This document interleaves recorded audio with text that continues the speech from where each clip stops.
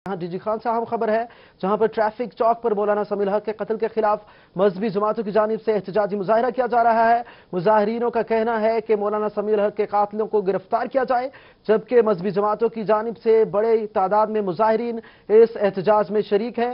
अहम खबर से आगाह कर रहे हैं, डीजी खान में ट्रैफिक चौक पर मौलाना समी हक के कत्ल के खिलाफ मजहबी जमातों की जानिब से एहतजाजी मुजाहरा किया जा रहा है।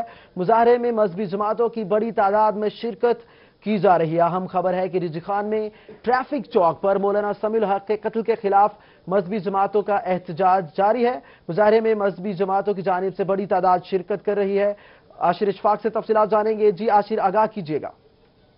जी बिल्कुल, डेरा गाजी खान में मौलाना समी के कत्ल के खिलाफ ट्रैफिक चौक पर मजहबी जमातों की जानिब से एहतजाजी मुजाहरा किया गया है। मुजाहरे में जमीयत उलमा इस्लाम के रहनुमा जमाल अब्दुल नासिर, जमात इस्लामी के रहनुमा इजाज अहमद कुलाची और दीगर रहनुमाओं ने शिरकत की है। इस मौका पर मुजाहरे में शहरियों की भी काफी बड़ी तादाद शरीक है।